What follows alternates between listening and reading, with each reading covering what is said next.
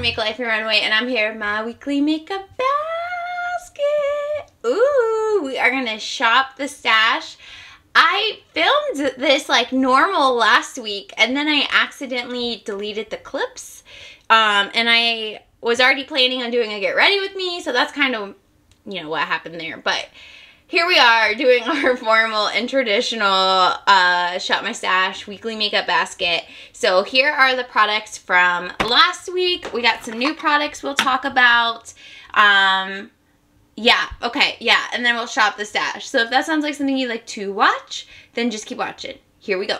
Alright guys, I think I might do a formal haul because I had purchased a few new items, but I will at least give you guys like a sneak peek of that. So I had showed you guys in my Get Ready With Me the new products, and I talked a little bit about those. It was the Milani Bright Side Primer, the NYX Marshmallow Primer.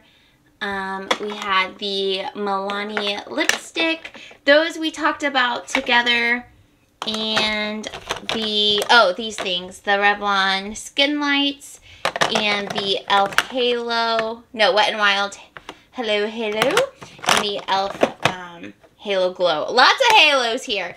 I put them on in that video last week to Get Ready With Me, and I also talked about how I like them, and my feelings are still the same after using them for a couple of weeks. So we'll pull them out. We might end up keeping some of them, but one thing I did in that video that I accidentally deleted was clear everything out 100% and then pull some new stuff, and some things ended up repeating, and that's totally fine.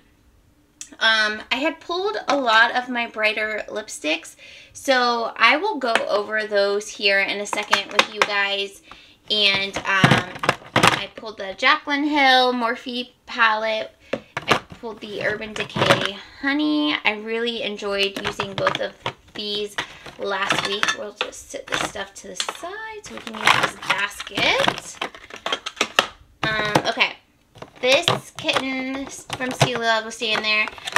I used this ombre blush by NYX, and I really liked it. Sweet Spring, I still really like it. The CoverGirl Advanced Radiance, really like this. And then we pulled the Becca Moonstone. So the new items that I got was the Sephora. This is the Gleam, one of their little highlight kits. So I went with my friend to Sephora. She is one of those people that buys makeup, uses it all, and then buys more. I can't relate. So she actually needed makeup, but I was so excited to be in a Sephora for the first time in over a year. But I didn't know what to get, but I wanted to get something, and I've been hearing really good things about the Sephora collection face palettes. So I got the one in Gleam, and I think they have 4 of these little guys. I'll open it here in a second. And then I also got the Bare Minerals concealer, and this is the Classic and Well Rested. Definitely still playing with this.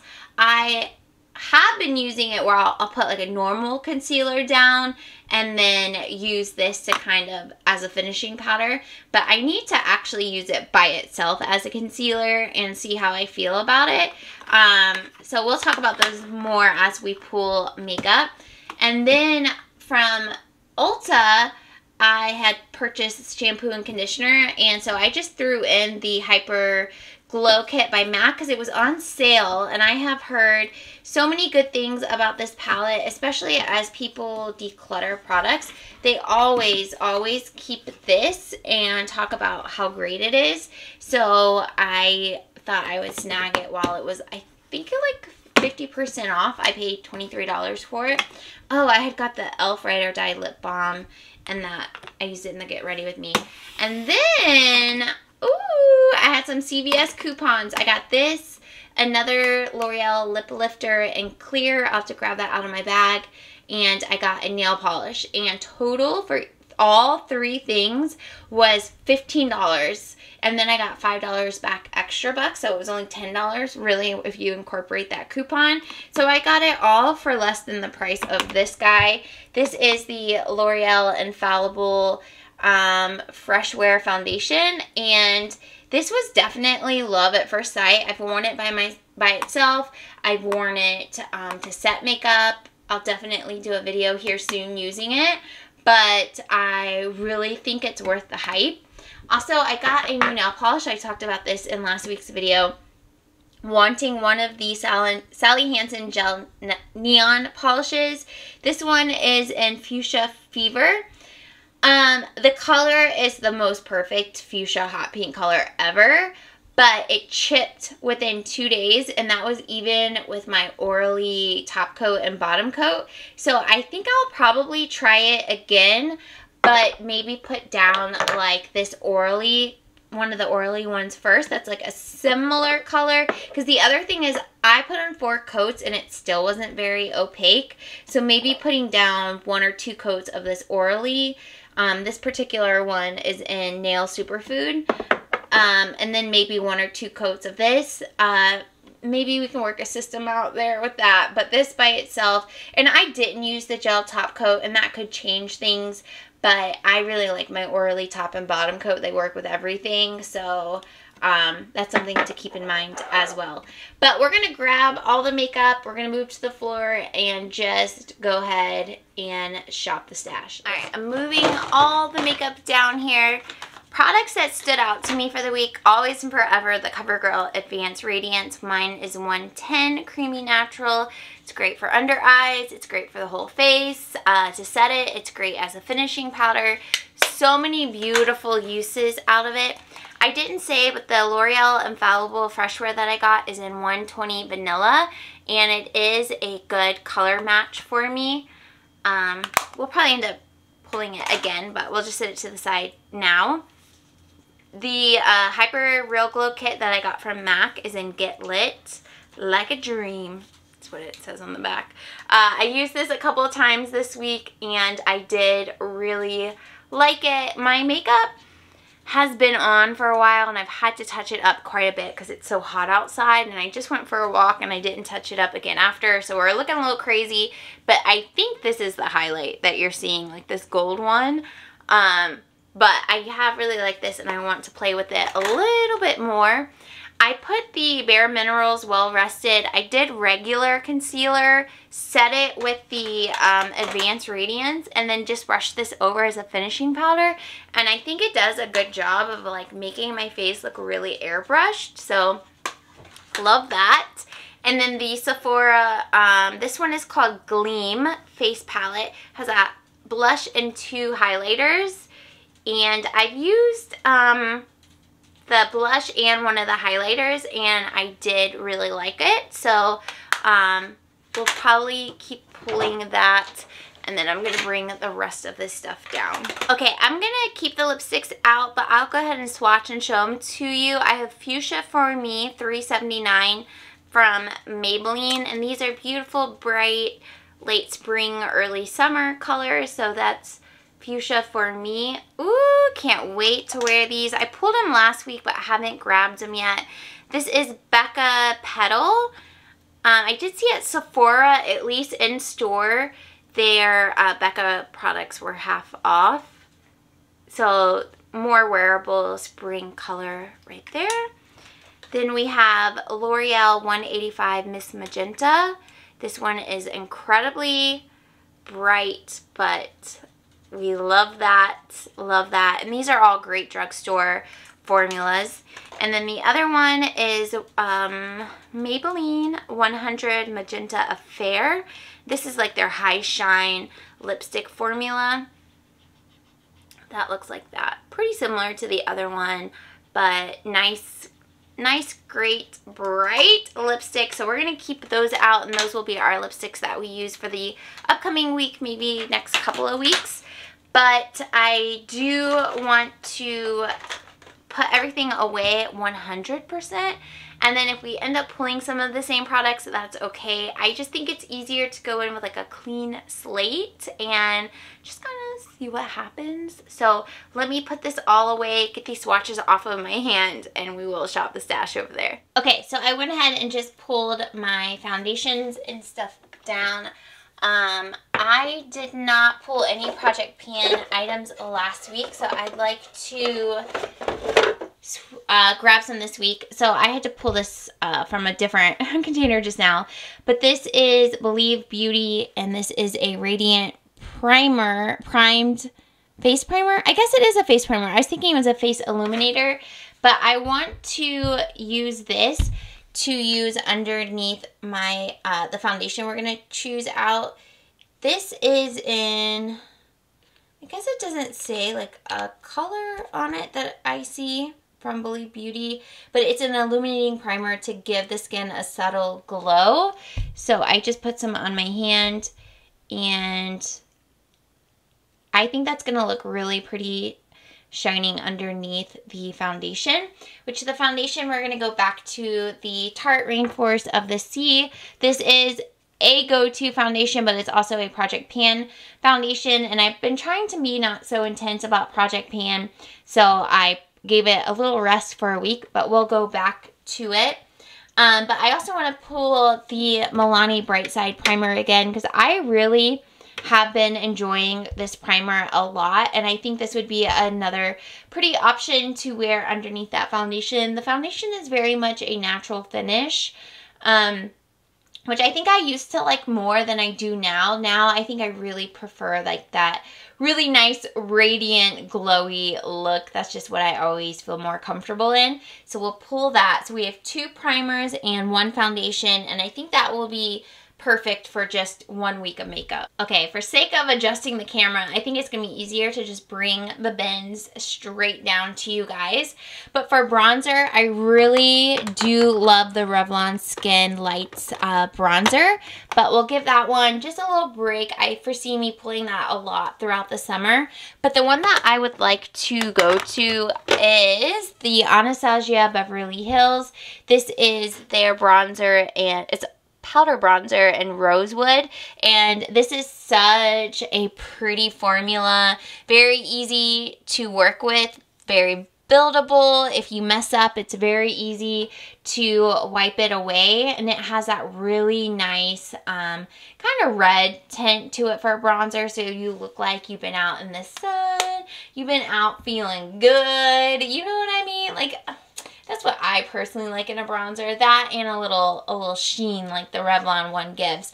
But I think 1 bronzer for the week is going to be plenty. So we'll put those away. Okay, I am going to go ahead and pull out this Sephora little palette and Gleam that we just talked about. And let me swatch it for you. So it has a kind of peachy blush color. It looks more pink when you swatch. Has a kind of a gold highlight or champagne. Gold. No, that's gold. And then it has, there's the champagne. Ooh. Alright, so there we go. You can see the highlights. And then blushes never swatch that great. But we love what's happening here. And I'm excited to use that for the week.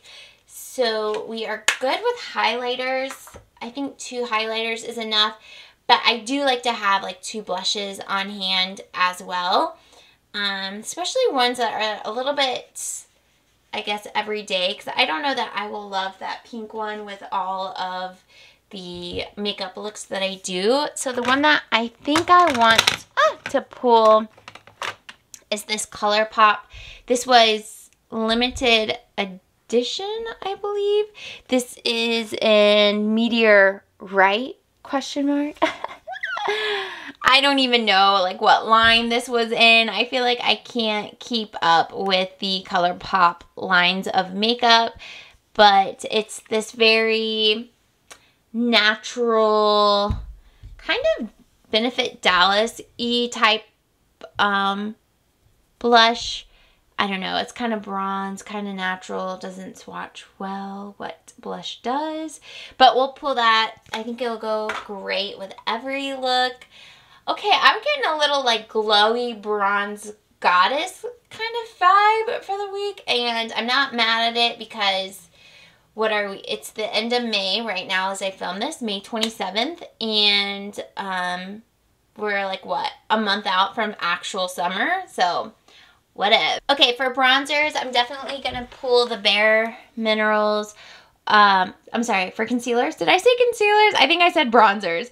For concealers, I'm definitely going to pull the Bare Mineral Well Rested. I'm going to try it on its own and also continue trying it as like a finishing. I tried setting my concealer with it and it was a crease mess, and I realized this is probably one that you're not supposed to put a cream under, but I'm out here just playing, living my life, just having some fun, okay?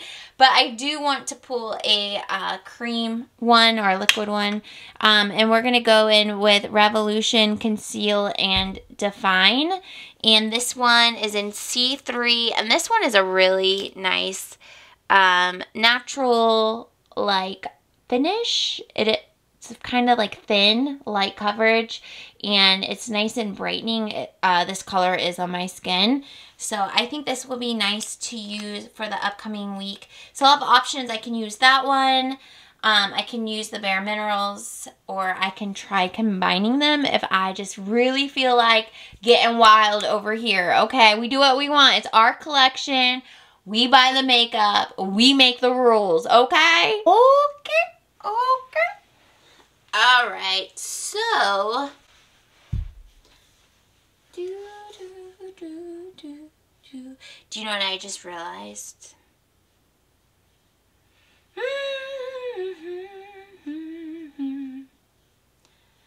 I think so. We'll be so our 2-year wedding anniversary is June 9th. And we're going to go stay at the cabin that we always stay at for our wedding anniversary. Like, we stayed there the night of our wedding, and then we went for a 1 year. We're going back for a 2-year. And I'll have to pack a separate makeup basket for that. Maybe a travel version. I might do that. Maybe I'll do that over the weekend and just do like a separate thing. Because I really like the products I pulled. And maybe, but I really want to pull other ones to take with me. You know what I mean? So, yeah, I'll think through it. Don't worry about me. I'll think through it over here, okay? But for setting powders, I definitely want to keep this L'Oreal Infallible. Like I said, I like that this is nice on its own, but it's also nice setting everything. So we'll go ahead and pull that. And then I like the e.l.f. Halo, but I've had it for a week, so let me give it just a little break so I can focus on another new one. And let me pull this other classic, the number 7. This is the Triple Action Finishing Powder in Light. So we will just go ahead and get this one going for the week. Jessica Braun classic over here. Although I just watched Shade of Cassie's Blush Declutter, or a few of her, no, it was her empties, and she finished one of these, and she goes hard on it. She said she already had another one, and then I watched her Blush Declutter from a month ago. I like when she posts. She just doesn't, you know, she's busy. She's a busy person. She doesn't always get to post, but I like when she posts. All right, we are down to eyeshadows, and I don't have anything in mind that I'm like, oh, I should pull that. Nothing like that comes to mind. I really want one palette, pretty simple. I want something that I could get a neutral look with, but I also want something that I could get maybe like a bronzed look with. I guess I want variety here. So Violet Voss Pro Holy Grail. This one's coming to mind. I think this would be a really nice option because, oh, sorry, you get pops of color, you can get the bronze, you can get the neutral, and I also don't pull this one very often. So that could be one option. Plus the packaging is easy. Do you ever go into like moments with your makeup where you're like, I want no fuss? And you know some of these products are fussy, okay? Sometimes you just don't want to deal with it. You just want something that's simple, that's not going to play you, it's not going to make a mess. Let's see. Does anything else? But I also want variety on top of all of that for the week, which may be maybe a tall ask, but I'm allowed to ask it, okay? Oh yeah, we just had that Gold Bar palette for a minute. Ooh, I really do like my Urban Decay Born to Run, and this would be another great example of no fuss, lots of options. You can get a color option, you can get a brighter option, get a bronze option. But I've pulled this semi-recently, so I think we're good. I've actually, I think, done a pretty good job rotating through these. I don't know. I haven't pulled this one, the Revlon Rose Gold Chocolate Bar. I haven't used this one in a while, but I feel like this is a little fussy. It has a lot of like kickback and fallout. I like the looks a lot that I got out of it, but she's got some fuss to her. I still haven't used the Semi-Sweet Chocolate Bar palette because it was passed along to me, but I think I want a little bit more color variety for the week. Okay, Violet, you are winning so far. We have some of the, like, the new-ish ColourPop. Newish as of, like, December, you know, like I said. They release so much that, yeah, like the Ornate. It's dark. I'm thinking, like, I don't know, the nude palette, that one I got around last November. Pretty. Doesn't have the variety that I'm trying to go for right now. Super pretty. Alright, Christy, what we got here? Ooh! But it's kind of dark. You know, like, really, like, this part and this part dark. You really only have these four and this one that aren't super dark. Like, if you break it up, you know? So, I think I will go with Violet. Good old Violet. I was looking over here, and I want to pull out one of these Chrome. I'm sorry. I'm apologizing to Morty, who is right. Can you see him right there? I want to pull.